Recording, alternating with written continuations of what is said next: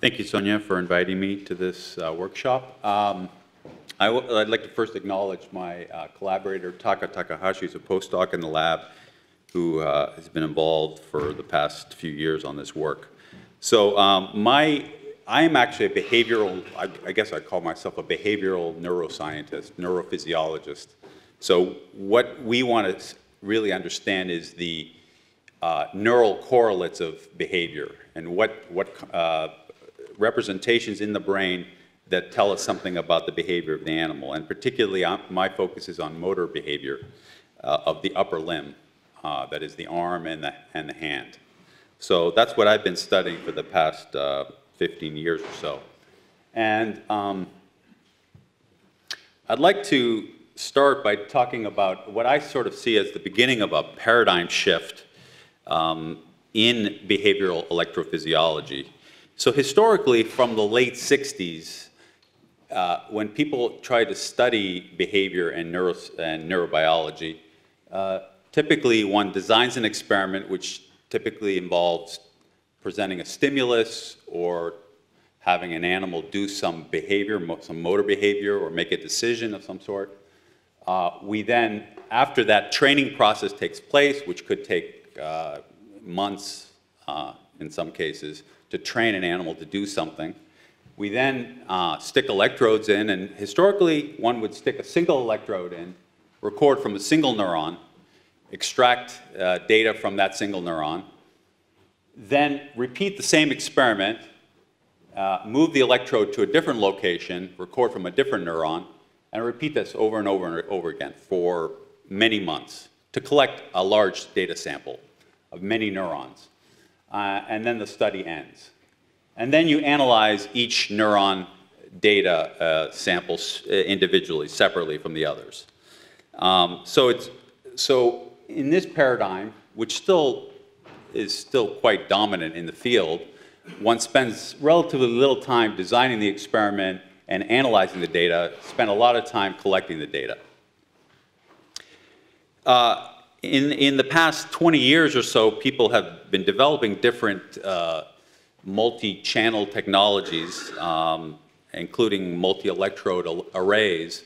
I'm depicted here one of them, which is the Utah array developed by Dick Norman at the University of Utah. It's a silicon-based array composed of 100 electrodes, where each electrode is separated by its neighbors by 400 microns. And you get a sense of the scale. That's my fingertip. So you can see it's a relatively small, rigid array that's inserted into the brain. And one can then record from the tips, the electrode tips right here, which you can see the tips look a little different in color. Those are metallized, and those are the sites where one picks up electrical signals extracellularly. So these are not electrodes that are penetrating cells, but in the intercellular space. One can pick up field potentials and then extract information.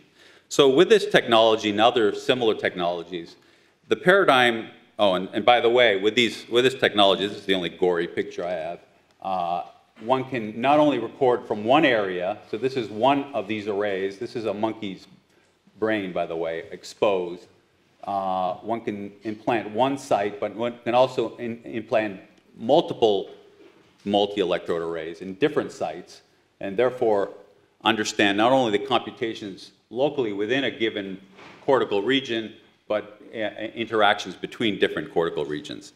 So with this technology, in this case, we're now recording from 300 different electrodes, and you can imagine how much data we have coming out of that. So this is resulting in a different paradigm where, in principle, one can design an experiment, collect a set of data in one recording session, analyze the data, then design a new experiment, collect some data, analyze the data, and so forth. So in this case, one spends very little time collecting the data, spend a lot of time designing, which presents its own challenges.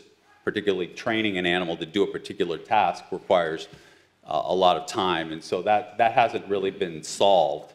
In principle, one could go from one day to the next with a completely new experiment in the case of humans, but in the case of animals, it takes a lot more time. as far as analyzing data, of course, that also presents a problem, which I'll mention now for the rest of the talk. We now have multi-electrode recordings. One doesn't simply analyze each electrode separately, but one can also look at the interactions between different sites. So the challenges we face that might be of interest to you are, first of all, visualizing the data, obviously, characterizing different kinds of patterns, spatio-temporal patterns, linking these patterns to behavior, because that's ultimately my goal as a behavioral electrophysiologist, and then determining statistically significant interactions among neurons. So I'll give you some examples of each type of challenge. But before I do that, let me just briefly mention what's the data that we're getting from these electrode arrays. So if you look at the top panel right here, this is a typical trace, electrical trace we'll record from one of these electrodes. And by the way, the arrays that I'm recording from are recording from the frontal lobe, primarily the motor cortex and premotor areas of the macaque monkey.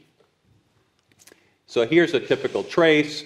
We're recording at 30 kilohertz, usually tens of thousands of hertz, and most experimenters do. And this is continuously recorded.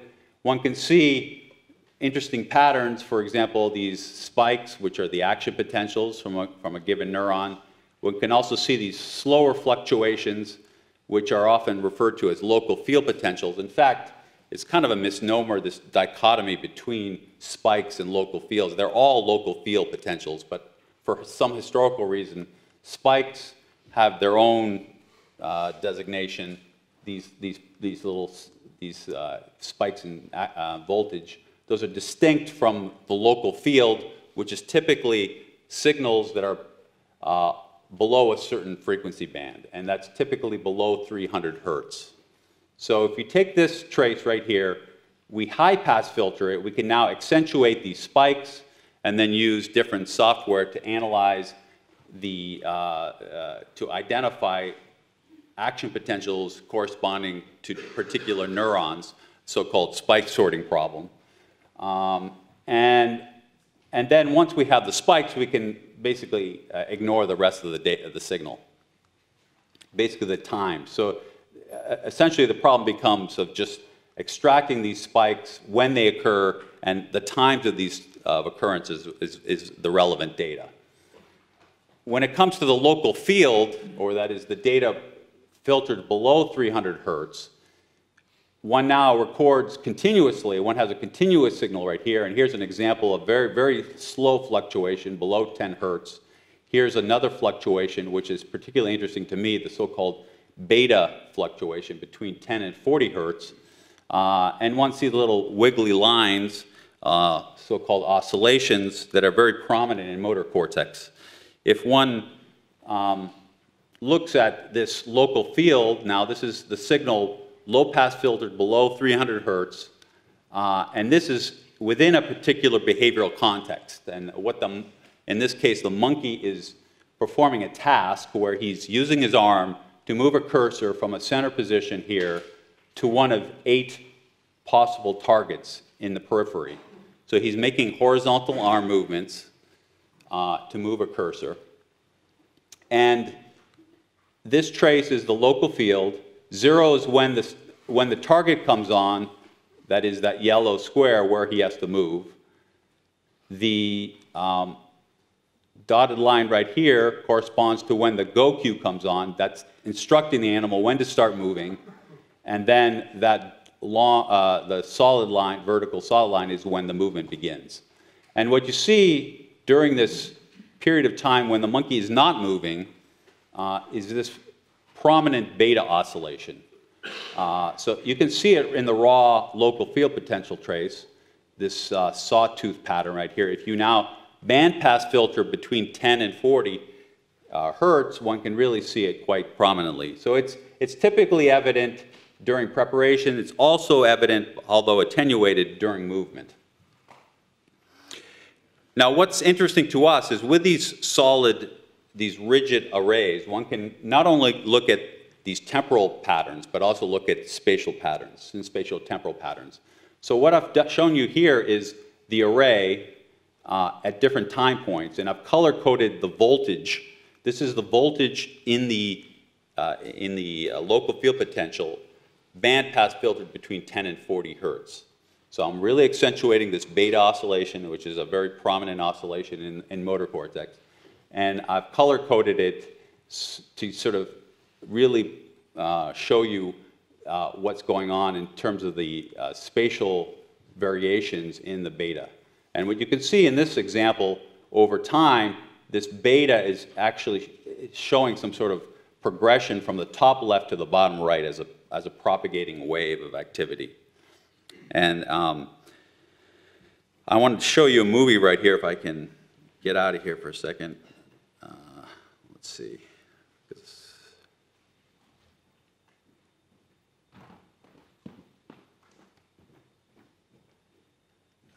Where's the... Okay, this is a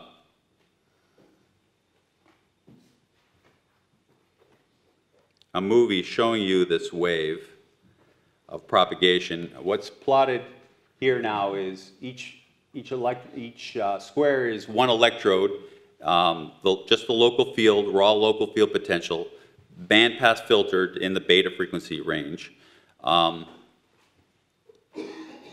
And you can just see it by eye, the patterns that we're seeing.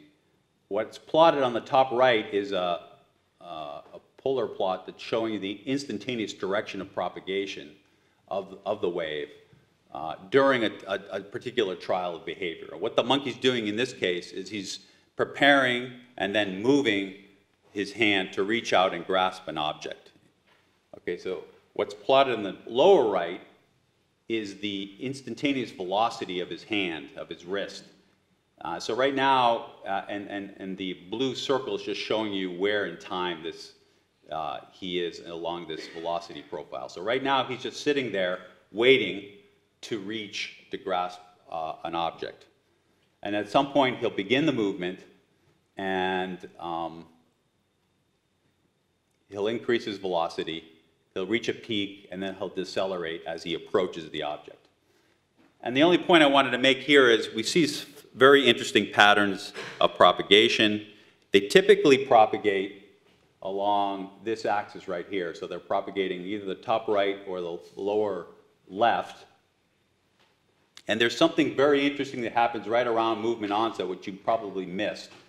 There seems to be a bias such that the waves tend to propagate along one direction, right around movement onset. And that direction corresponds to a direction from the front of the brain to the back of the brain. And I'll make that clear in a moment when I get back to my presentation. Okay. Okay. So I showed you an example of one kind of pattern that we see, which is this planar propagating activity. We see other kinds of patterns, although they're much less frequent. For example, right here, we see an example of a circular wave where it tends to propagate around a circle along the array. But the most prominent pattern is this planar linear propagation. So we're still trying to understand what its significance is. But I'll spend a little bit more time describing how we characterize it. So one way we characterize it is by focusing only on its phase. So we take this voltage signal and using the Hilbert transform, we're just going to focus only on the phase and ignore the amplitude of the signal.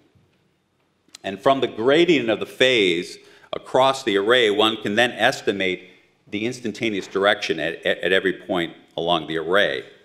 And then using this, the quantity called the phase gradient of directionality, PGD, what this tells us, we get a measurement, a number, a scalar number between 0 and 1, where 1 indicates that all the phase gradients are oriented along the same direction, suggesting a planar wave across the whole array.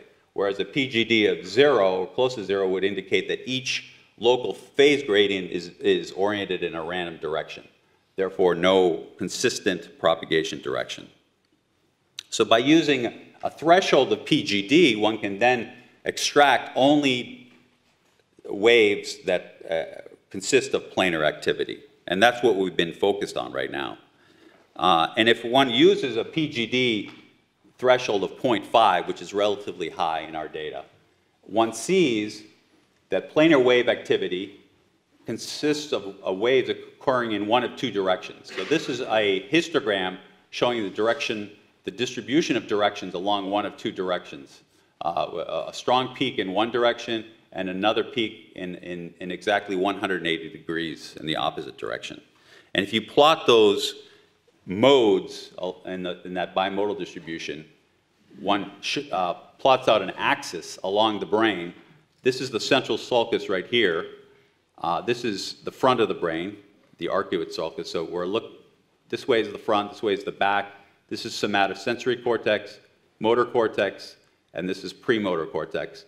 Each plot here is from one different monkey, and one can see the axis is typically oriented orthogonal to the central sulcus, or in other words, propagating along the rostrocaudal axis. In premotor cortex, we see a different pattern where it typically propagating along a bimodal axis in the medial lateral direction. So that's one way we characterize these waves, but any other help we could get from the community to quantify these patterns would be very useful. Now, the second challenge is trying to link these patterns to behavior. And one approach one can use is information theory, where one conditions on each behavior. So, for example, in one task, we had the animal reaching out and grabbing different objects, okay, of different shapes and different sizes. And so we can condition the data on each kind of object that monkey was going to reach for, and look at the distribution of wave directions, and use information theory to say, well, is there differences in propagation direction for each of the object types? And what's shown here is that right around movement onset, which is 0 right here, one sees a transient increase in information. That is, there are differences in wave propagation directions that characterize what kind of object the monkey's going to reach for. One sees a second peak here. This is at the end of movement, after the object is being touched. Okay, then finally, I wanted to talk about determining statistical interactions between single neurons. And now this, instead of looking at local fields here, now we're going to be looking at spikes, individual spiking patterns among a collection of neurons. And one approach we've taken in the context of these waves is by looking at each of the neurons' spiking activity. So imagine we have a collection of neurons, x1 to xn. This is the firing rate of a neuron measured of neuron 1 at time t. And what we do is we develop, we're trying to come up with a statistical approach to determine functional connections between neurons. And using an approach from economics called Granger causality, one can try to infer, if we could predict the response of neuron 1 based on the response of neuron n at some time point in the past. If this past activity can predict the future activity of neuron 1, we would then determine through some statistical test that this causes, in quotes, causes or predicts the response of neuron 1 in the future. And I'm going to skip this. I'm going to just end with this figure. So what we've applied this approach. This approach allows us to come up with directed graphs of connectivity. And what's plotted here is such a directed graph. This is data from one monkey, a second monkey, and a third monkey. This is a different task now I'm looking at. I'm not looking at reaching to grab objects, but rather reaching in a 2D plane, just like the first task I told you about. And I'm looking at two different time windows. One time window is before the stimulus comes on to tell the animal where to go. And this window is after the stimulus comes on. Now the monkey's given the stimulus, is preparing and executing the movement. And one sees a variation in this connected graph as a function of time before and after the stimulus. That's the first thing to note. The second thing to note is if one now plots in a polar plot the distribution of directed connections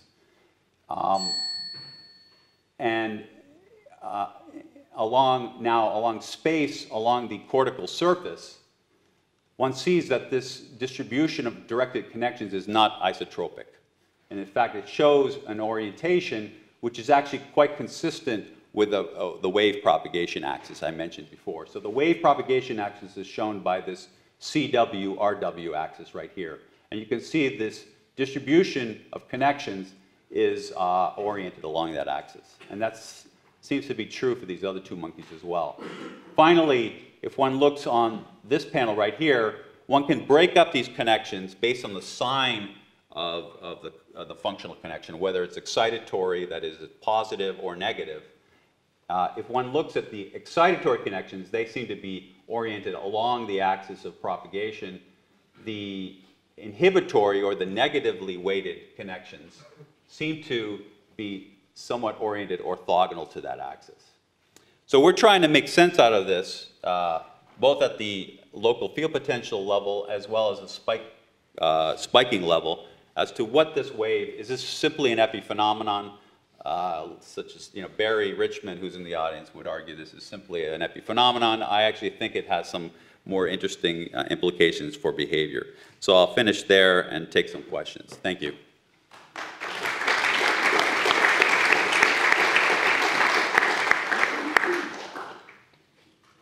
Yes, Matteo. So the waves you showed in the first part of your talk, it's clear that in the square window that you're imaging, let's say, or record from, you could tell which way they're going. But it also seemed that their scale was larger, much larger, their spatial scale, much larger than that little window. And so I'm curious whether to investigate them, it wouldn't be also fruitful to go to a larger scale kind of recording from more parts of the brain, maybe with less spatial definition, like Pascal physics or other. Yes, right. So we're doing that right now. In fact, we're using so-called ECOG grids.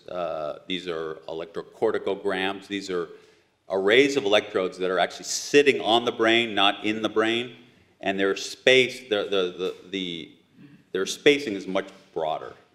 And we've implanted one monkey that encompasses a much larger area, and we're beginning to analyze that data. So there's another scale, not another scale, but another dimension that I've ignored, which is also interesting, which is the third dimension, which is depth along the depth of the cortex, which is something I also am interested in. And there are technologies now being developed, such as by NeuroNexus, where you now have three-dimensional arrays that are recording not only in 2D space, but also along the shank of the electrode in the third dimension. Thomas. Is there any functional topography in the area that you're recording? Yes, right. Well, that's the obvious question, and we haven't historically in that area. People have documented a topography, and namely a somatotopy.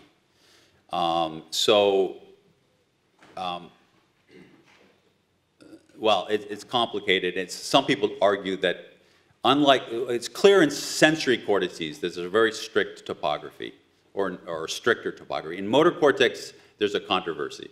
But yes, some people argue there is a somatotopic organization, and we're trying to understand the relationship between this anisotropy of wave propagation and the topography. But we could talk about it in more detail. It's not trivial.